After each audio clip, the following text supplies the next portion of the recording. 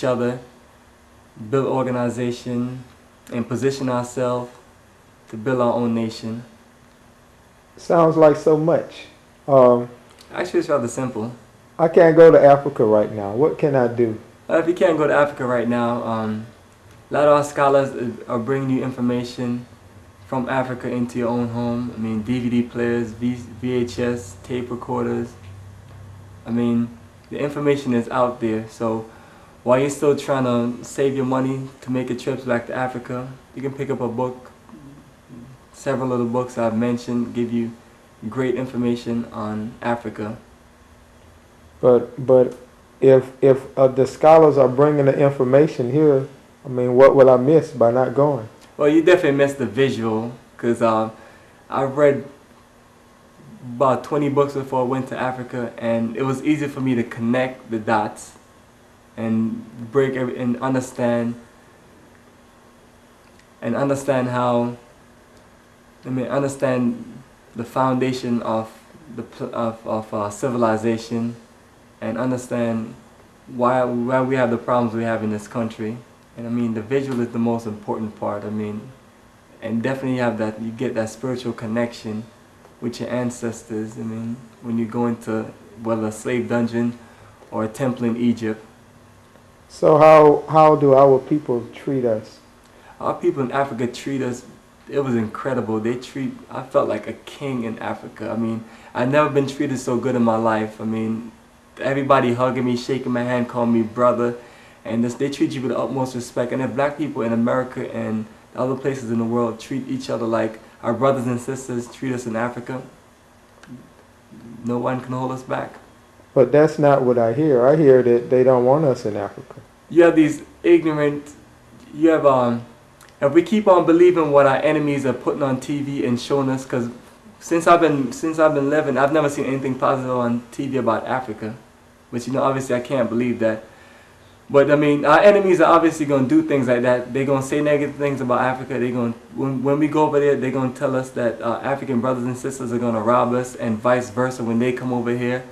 I mean, these are the games that they've been playing since they invaded West Africa or other parts of Africa. I mean, we need to start listening to each other and stop listening to the propaganda of our enemies, because our enemies are not going to give us information that's going to benefit us advancing and taking their power.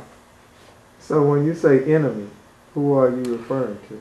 The enemy is everybody but the black man. Because if we can start from whether it's the Asian, the Arabians, or the Europeans. I mean, all of these different races are just sucking the blood out of the black man and black woman and the child. They have all positioned themselves in our communities to take our wealth, and they've been getting so rich off us. They're not trying to give up their position. So they are my enemies because they're blocking my way, and I will run them over. So how do you feel about your own brothers or sisters who exploit our people? Yeah, I got a new name for them. I call them the devil's advocate. I mean, and if you look at all the revolution, these devil's advocates have been selling us out, and they're weak because you throw a little money at them and they turn the other way. And just like I was listening to something about Malcolm X, he was talking about during the Chinese Revolution, the Chinese started killing the Uncle Toms, and since then China has been one of the strongest nations. So I think we should start executing these Uncle Toms also, and make an example. Because once we get rid of these Uncle Toms, nothing can stop us. So you want to execute Uncle Tom, you want to execute the white devil. I mean, does that make it right? I'm with Sister Soldier on this one. 2 wrongs don't make it right, but it makes us even. You know what I mean? Do what you got to do. I mean, too long we've been a slave, too long we've been down, and I'm with Malcolm X. I'm willing to do it by any means necessary. I mean, and Marcus Garvey said, any sane man who wants freedom must first think in terms of blood. Because in this battle, there are no bloodless roads. So what would you say to the people who would claim that they've achieved their freedom, and they're not struggling, and they don't understand where you're coming from, because they have their cars and their houses and 2 and 3 cars. I mean, they have everything that this society says that you should have if you're successful. What do you say to them? Well, this is success that, once again, our enemies is telling us success is, and this is also success that's based on an individual basis.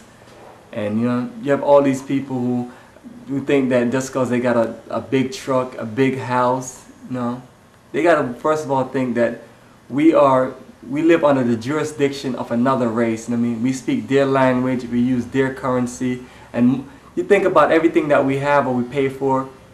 All we doing is, when we go to work, all our hard work is used to build their nation and build their wealth. When we buy a house, that money goes to them. Everything we spend our money on, 90-some% of the times, is used to make them rich and them wealthy and keep them in power.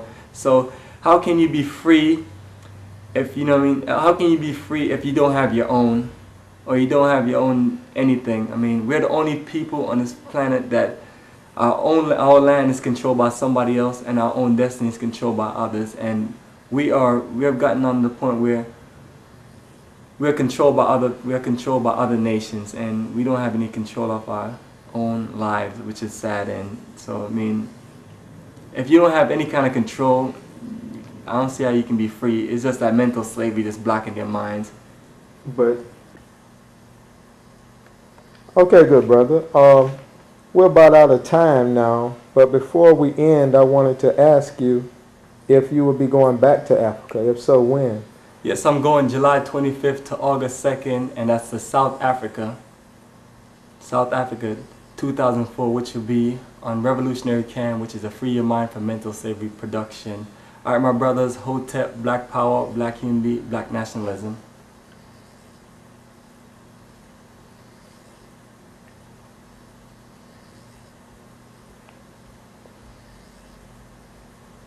We coming for you, devils. Run, run, run.